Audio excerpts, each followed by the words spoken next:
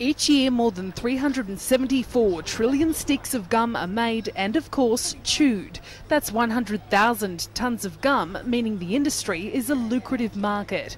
But it comes with its problems. The sight of used wads of gum littering the streets is sometimes hard to swallow. After seeing enough of the sticky mess, British designer Anna Bullis made it her mission to help clean it up.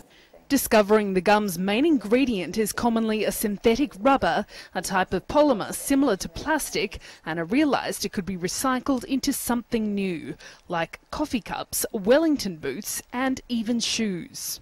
And looking for a way to persuade people to donate their gum, she designed these bright pink bubble-shaped bins.